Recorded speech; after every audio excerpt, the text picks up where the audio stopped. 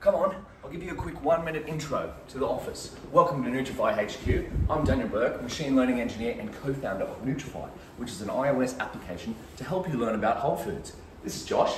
Hello. He's our head iOS engineer. So anything you can feel and touch on the iOS app on Nutrify, Josh has probably built that.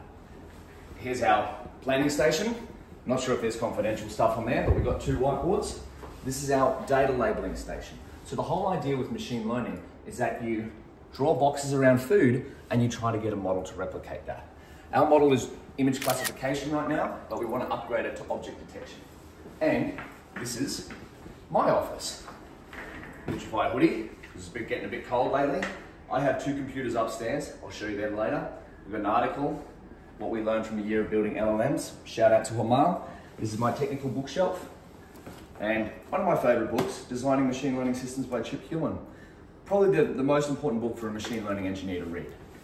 Anyway, that's been a quick intro. Welcome to a day in the life of a machine learning engineer.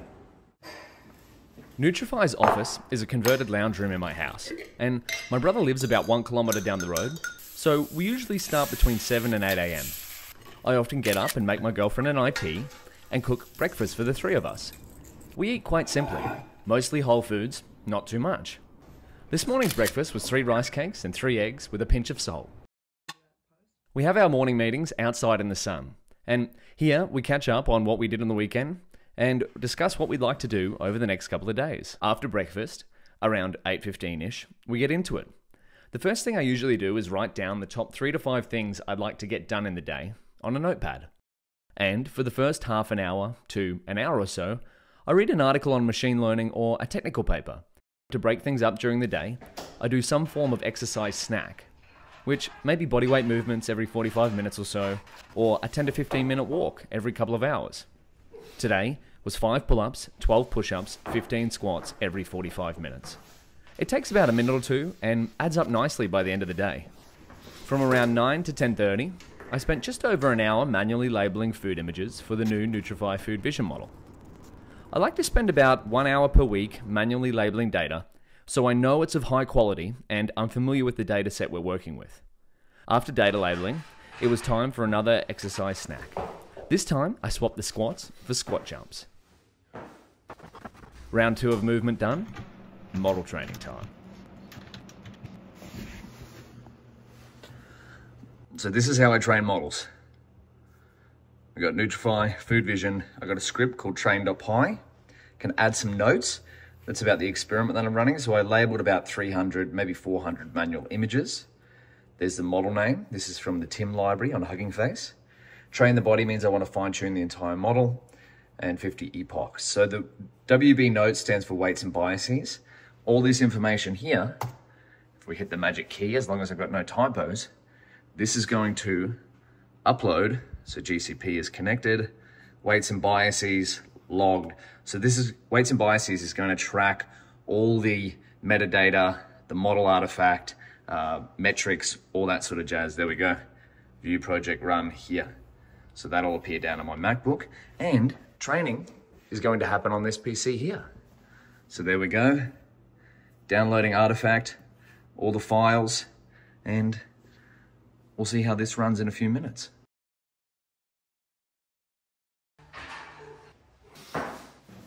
So it turns out that this training run actually failed. Okay, I think I found the issue. Dimensionality issue here.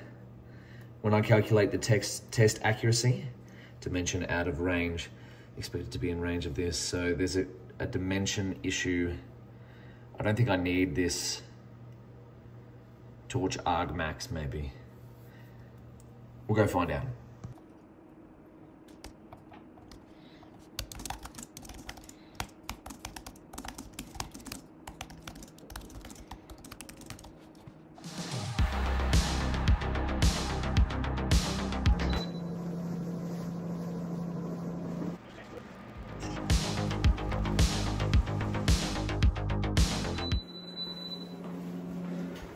Oh my goodness. These roasted sweet potatoes can change your life. Bellissimo.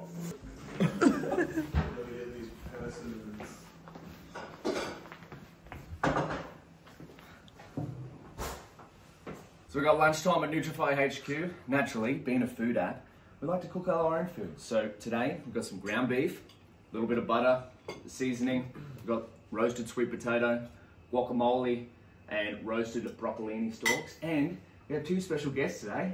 We have Joey, who's none other than our residential food extraordinaire labeler. Joey's helping us turn Nutrify from image classification to object detection. And we have none other than Pizza Dad. Oh, hello. Good bless you all. Pizza Dad, you may have recognised him from some of my courses. Helps with computer vision teaching. But today you're Sandwich Dad. Oh, thank you. So, while the food's been eaten, models are training, and bon appetit, family. Thank you. Cheers. Tuck in. Cheers. Oh, cheers. Cheers.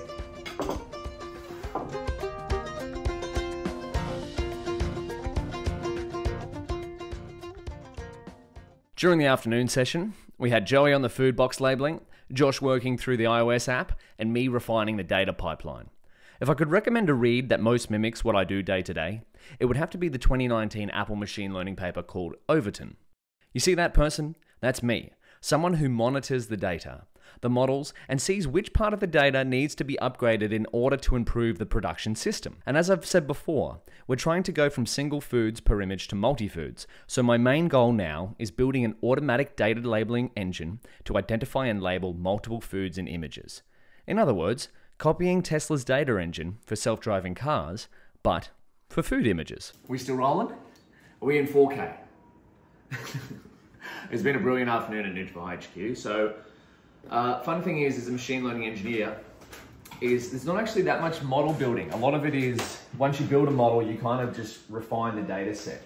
And so this is my workspace for weights and biases, where I track all of the experimentation. And as you can see, each one of these runs is a mini experiment. So this is the one that's running right now, upstairs. I'll go show you that in a second, but there's the loss curves that are going down, which is good. Accuracy curves going up, exactly what we want. And there's the model. I've got all the hyperparameters saved here. So basically, if you're running machine learning model experiments, you pretty much want to be using something like weights and biases. There's a lot of experiment trackers out there. I just started using weights and biases and I love it. The model is from Hugging Face, but we fine tune it on our custom food image data. Off to Josh. Josh, what are you doing? I've just been chilling. No, I'm working on text detection. What do you mean? There's just... Daniel changed the names of all the foods. so I can better interact with his model, so now it's just ruined a lot of matching that I had. Image matching, that's what I'm doing. Text and images. So we have two models that run in Nutrify. If you take a photo of something, there's the food vision model, which will identify what food is in the image, and that works on image classification, but some things aren't image classifiable, they have text. So we also run a text identifier over the top, and eventually we'll probably look into something like combine those two into one model. So right now there's two models, eventually combine that in something like a generative AI, VLM type thing, but that's future. We come over here, speaking of model upgrades, our in-house grocery boxer, Joey. Joey, what are you working on? Mate, I'm just going through about 10,000 images of food, doing the manual labour here of trying to source out what is individually seen on here, so the model can pick up, instead of just one food at a time, it'll do object detection and figure out that, hey, for this example, we've got fries, tomato chutney or salsa, we've got chicken palmy and some rocket on the screen. So instead of picking up just one, it will be able to detect everything on the page at once. Multi-food. Multi-food. Now, come upstairs. I'll show you where Nutrify's brain lives. This is really cool. You know what we realized today? Is that this house has solar panels, and solar gets translated into electricity. And so you could say that the computer here is being powered by the same energy as food, because sunlight hits a plant, grows food, circle of life, like the Lion King. But Nutrify's food vision model is training on here. You know those loss curves I showed you on weights and biases before? That's what's happening here. So sunlight into model weights. How cool is that? And so we've got some training logs here. Testing Epoch 7, training Epoch 8. I could optimize this by maybe only evaluating every 5 epochs or so like that, but I like seeing training and testing results. And so we've got the Titan RTX. This computer's about Nvidia Titan RTX that is. This computer's about 4 years old, maybe closer to 5 now, but it still runs like a gem. All of Nutrify's models that are run on a device are trained here. And if you look down here, we've got an even better deep learning PC. This is quite new. It has an Nvidia RTX 4090. And so this is the newer generation. All the specs have been bumped up compared to my original deep learning PC. And you might be wondering, why don't I train the models on here? Well, I've already tried that. And the really cool thing is that Nutrify's food vision model takes about 22 hours to train on there in the current training scheme that we have. It takes about 10 hours on here. And so, Daniel, why are you training on the Titan RTX, but not the RTX 4090? Well, I'm gonna get to that eventually, but the 4090 is currently doing the very important work of inference. So it's going over an extremely large text data set of about 50 million rows that are sort of sentences related to food, about 1 billion words maybe, and running a named entity recognition, I almost forgot, I know it's just NER model over all of those rows of text to extract the food terms. And why are we doing that? Well, we want to create an inverted list of term occurrence, so say the word apple occurs 10,000 times. We want to make sure Nutrify takes care of the top 10,000 most popular foods as judged by the internet, because that's what we want it to be, a food app. And so this is a really cool thing about having 2 computers, is that one can be training a model and one can be performing inference to enhance a data set.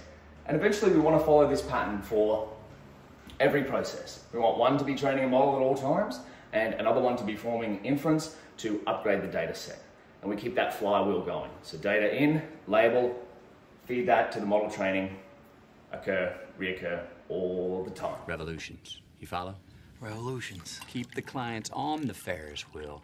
And it goes. The park is open 24/7, 365. Every decade, every goddamn century. That's it. Now, I gotta go back downstairs and monitor some more training. And there's a timer. I'll see you soon.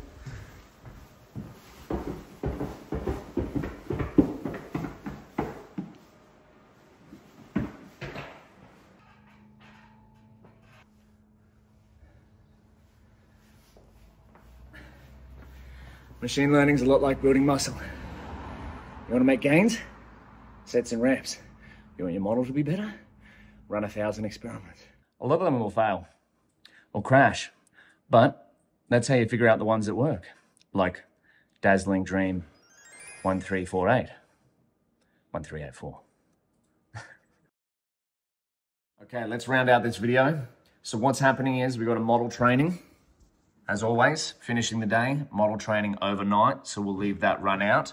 And then what's gonna happen after that, very important step in any machine learning workflow, is to predict and evaluate. So that's the last prediction one. And in here is where you'll see, I go through all of the predictions and see how the model did on each of our different classes and make sure that it works okay in the real world or on our test images, because otherwise, if we ship a model that doesn't work, that's not a great experience. But what you'll see is throughout the video, we've been testing it ourselves, and I use Nutrify every day, so I know how it works on real life images of food. And I actually found a really cool term today in the article I was reading about LLMs, which is Genshi Genbutsu. Go and see for yourself. That's from Toyota's production system, apparently. And I translated this. Genshi Genbutsu is real things, real places. Same as Nutrify, using the app in everyday scenarios that mimic actual use cases. Repeat after me. The real test set is real life. Peace. Are you waiting for the beep? Yep. Okay. When it beeps, should I go? Yeah.